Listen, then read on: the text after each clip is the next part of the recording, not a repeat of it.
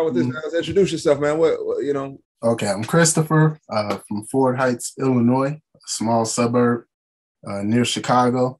Not a lot of growth or opportunity there. Was pretty bad. A lot of violence, gun violence, and drugs, things like that. Oh man, so you born and raised in Fort Heights, Chicago? Is that like that's where you originally from? Like born and raised all your life? Born there. Yeah. Okay. Man, nice. And so, man, you never moved away, huh? You just like, man, what was it like growing up there? Like, what, like, and don't give me the like, yeah, I know, like, you know, what TV portrayed, but like for you, like, what was it like growing up there? I would say it was pretty rough. You know, growing up, you can't really go outside and, you know, play ball or, you know, do the normal things that a kid would do. You know, you had to be in the house most of the time because of the gun violence. You're hearing guns going off pretty much every day. So we were pretty housebound. Not a lot of room to move around. You can't go on certain streets and hang around and do things as a kid or anything like that. It was pretty rough, but you know, it taught me a lot. I did learn a lot from growing up in that area. Wait, how did you learn a lot from growing up in that area like that? So you like, I had to stay in the house, a lot of gun violence. How did you learn a lot from the hood? Like, I mean, I ain't gonna call it the hood, but how did you learn a lot? You know, it taught me how to maneuver, how to communicate with people, and you know, you have to be wise about your decision making in those type of areas because it could cost you your life. You know, if you don't agree with what they're doing, you know, the people around you, what they're doing, you know, it could get pretty violent. So you have to know how to move around. You have to know how to, you know, stay on your toes and mind your business pretty much. That's how it was. Would you say, and so like, you know, like now you think like you went to elementary school, high school, and that you went to high school in that area too? Yeah, I went to high school. No, I didn't go to high school in that area. I went to junior high school, Toddy Phillips. Okay. And then where'd you go to high school? I went to high school in Olympia Fields, Illinois. Okay. So it was another suburb of Illinois. Gotcha. So let me ask you this, man. So after high school, any college? No, like any. No. Okay. Any reason why you didn't go to college? It was just kind of like in one. We moved. We actually had moved. I did sign up for ITT Tech. Okay. But my parents had to move for whatever reason and never was able to go. I actually had received my books and everything, but I wasn't able to go. You know, life happened. So. Man, life happened. Ain't that real, man? And so then, like, you know, so between after high school and between that and rework, like, what type of jobs did you work? Like, what did you want to be when you grew up? Or you was after high school? That's a good question. You know what? When I was young, I always wanted to be a firefighter. To be honest, that was my dream job, but due to the circumstances I was in, I had to pretty much just go with the flow of what was around me. So it was mostly labor jobs, you know, assembly line type of jobs, those type of things.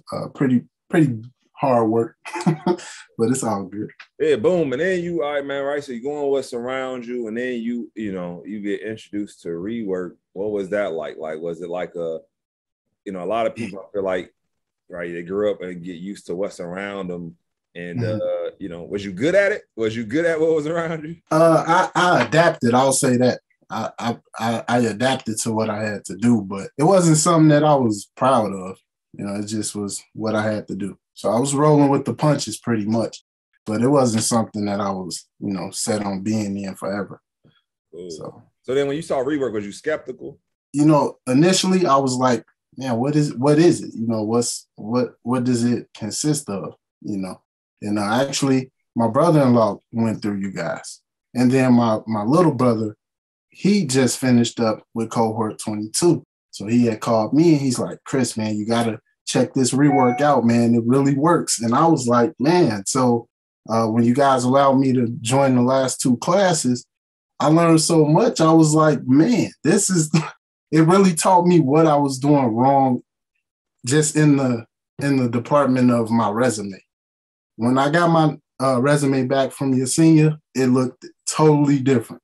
So I was like, wow, just the resume wasn't even on point.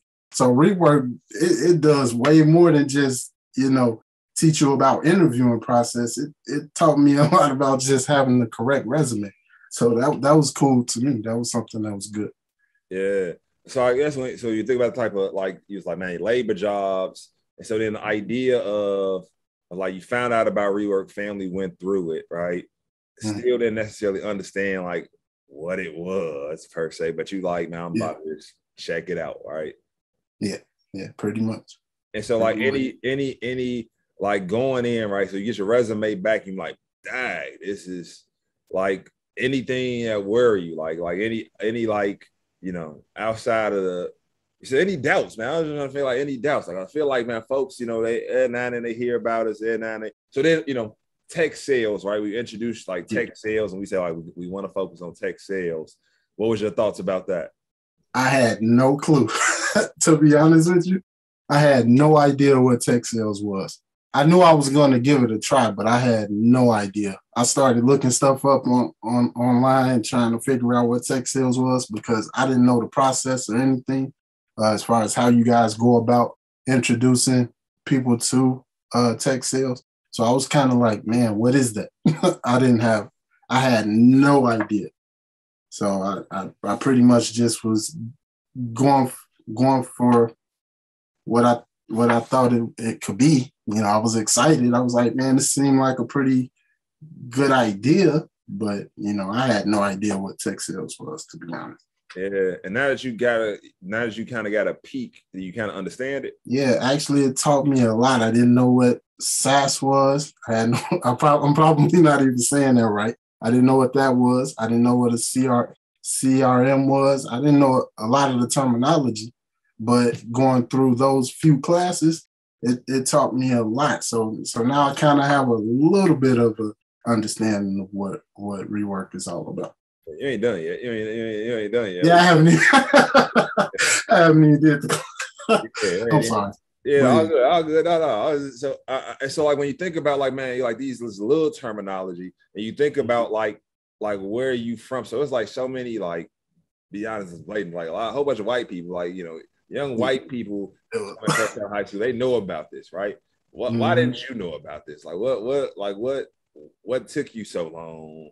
Well, like you mentioned earlier, you kind of get into a frame of mind when you grow up in these impoverished neighborhoods. You kind of it's kind of like a fight or flight mentality that I have. It's kind of like I'm either going to do this all the way or I'm just not going to mess with it. So to me, it was like this seemed like something that fit the time frame that I'm in. You know what I have going on right now. So it seemed like a pretty good idea, and from what I've been learning, I would suggest rework to anybody. Yeah. I really think what you guys are doing is life changing. I've witnessed it. I've seen it. So yeah. So then, like, how would you describe it, right? So if you're like, you know, because like people ask me like, what is rework? You like, what is rework, right? And so like, if you had to, like, you know, 3 months ago, if you had to hit up yourself and like, man, bro, like, get on this. How would you describe rework? Let me see. How would I describe rework? Yeah, I mean, it don't gotta be like 100% right, man. It's just like I would just say an opportunity of a lifetime. That's what I'll say. Why is that though? Give me like, why is that? Like, what makes you say an opportunity of a lifetime? Like, give me some like coming from where I come from and what I grew up under and what I've seen. The opportunity is just changing people's perception of themselves. Like I see the confidence in my brother and my brother-in-law, and so I'm like, man, it really boosts your confidence. It teaches you how to be yourself and how to land that interview. It's something, and it's not no small time pay either. So you really changing people's lives. You're taking people out of poverty and giving them a chance to live and enjoy their life. So I appreciate it. For sure, bro. For sure, man. That's good stuff, man. That's good stuff, man. I think that's solid, man. And so, like, man, you ain't even started the cohort yet, but like, you know, you going through the classes. Next cohort don't start for a while, but ideally, we're trying to get you a job before the next cohort start. Okay, what would you say to someone who hates their job or jobless and doesn't know? Like I said, people get stuck in that mentality of like, They don't want to. They like, here's something new. Mm-hmm. They don't like their current circumstance. They don't want to change. Like, what you think that is? Like, why do people get like? I think it's a mentality. I think it's just it's a hold on a person's mental. They're not familiar with, anything outside of what they're comfortable with. So asking a person to try something that's completely the opposite of what they've been used to, you used to, in my case, you used to pounding the pavement and breaking your back to take care of your family. You start at a young age in the hood. You gotta do what you gotta do. So when you ask a person to step outside of what's normal to them, it's kind of intimidating if you haven't built up that determination beforehand. It'll be kind of intimidating. Does rework make it easy? So like, man, would you agree that? Would you say that rework puts you outside of your comfort? Like, would you say like our approach puts you outside of your comfort zone? Would you say that? I wouldn't say it puts you there, but it kind of encourages you along the way. And then eventually you're just outside of your comfort zone without even knowing it. But it's so easy going. It's a natural feeling, to be honest. When we were doing the classes, it just became normal. It was easy. It wasn't like what I was used to, being timid, being nervous and things like that. Like I can even hold a conversation with you now. And when I first started the class, I'm like, man, Shelton, that's the CEO. That's the big dog. I'm like, man, I was, but you learn that we just people, and you understand that you guys are really trying to help people and people of color, to be specific. And I think that's incredible. That's something that, man, like I can go on and on about rework, to be honest, man. I done seen it. My brother called me when he signed his contract, and we were just on the phone screaming like what? I'm like, rework really put you on, like really put you on. So it's amazing what you guys are doing. I just want to be a brand ambassador, like I told my brother. I just want to support in any way I can what you guys got going on, because it's amazing.